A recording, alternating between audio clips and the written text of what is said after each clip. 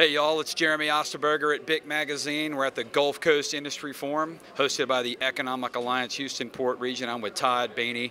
Todd is plant manager of OxyChem LaPorte. Todd, how's it going? Fantastic. Okay, Todd, first question first. How are those volunteers doing, and will the Tennessee Volunteers win the SEC East? Absolutely. You can count on it. We got the mighty Florida Gators this weekend. We're going to knock it out of the park, shock the world. I love the confidence, Todd. So, Todd, you've been with at the OxyChem LaPorte site for 6 years. Tell us how you got there. What's your path? Wow, so I've been with OxyChem for 16 years. I actually started at the LaPorte facility, was hired as a superintendent, and got the opportunity to go to several different sites. So I became production leadership positions in Kansas, had an opportunity to build a greenfield site in Tennessee, and then I came back to Louisiana as a production manager at another OxyChem site, and now I'm back here at LaPorte for my second round as plant manager, and spent 2/3 of my career here at the site. So over in Louisiana, you had to deal with all those amazing Louisiana State University fans there. Absolutely. LSU fans and the people there are fantastic. Go Tigers for all those wonderful purple and gold folks out there. So Todd, let's get into a little bit more in your background. You know, you mentioned you were in 5 different states. You know, you're now at OxyChem LaPorte. What makes that site unique? Well, I tell you, what makes the site unique is really the challenges. It's a very complex site.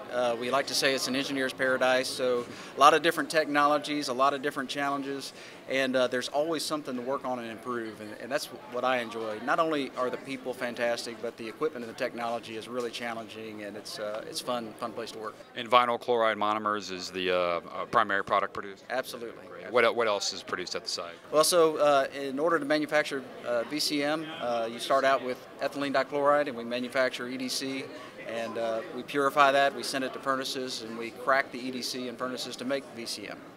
I want to flip over to investments and projects, Todd. You mentioned an investment, I think it was $1 billion in the Battleground facility. Can you tell us a little more about that? Absolutely. So, again, recently we announced a $1 billion investment into our Battleground chlor-alkali facility. Really an outstanding opportunity for that plant. Long-term viability, supporting well over 200 high-paying jobs, and it's really going to help us meet our mission and our ESG and sustainability goals. It's a conversion project, so we're transitioning from the asbestos diaphragm technology into a non-asbestos membrane technology. And with that, we're going to have a product that really meets our customers' needs. So it's really market-driven, with the membrane caustic having a higher purity than the diaphragm caustic. It's where the market is going. And we're also solving issues with regards to the reliability of asbestos supply and the ability for us to continue to use it based on some of the regulatory issues out there that we have. Even though we've safely used asbestos for well over 40 years in our industry. But as you know, chlorine technology is used in drinking water purification, but it's also an essential building block in medicines, pharmaceuticals, crop sciences, as well as supporting the business that I'm in, which is the VCM and PVC, which builds plastics for our medical uses. So essential building blocks for everything. It makes I think our lives better, and a fantastic opportunity for that plant and for our local community. Todd, that Battleground investment, kind of where's that at in a timeline, as far as, start, completion? So, we're going through engineering right now.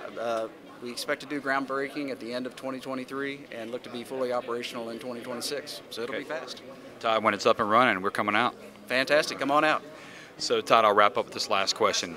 So much talk about workforce development, retention. We had a tremendous, about 30% of the market turnover pretty much since COVID started, as far as legacy employees retiring.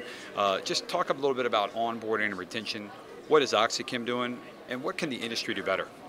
Well, I think you really have to look hard at your culture and what type of working environment that you want to have. I think it's never been more important than it ever has.